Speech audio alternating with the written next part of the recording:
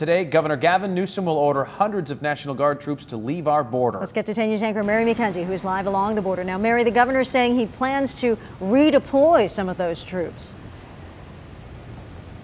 Right, and some of them may still be at our various ports of entry along the border, those who are trained to spot drugs, for example, but in a different capacity, fulfilling a different role.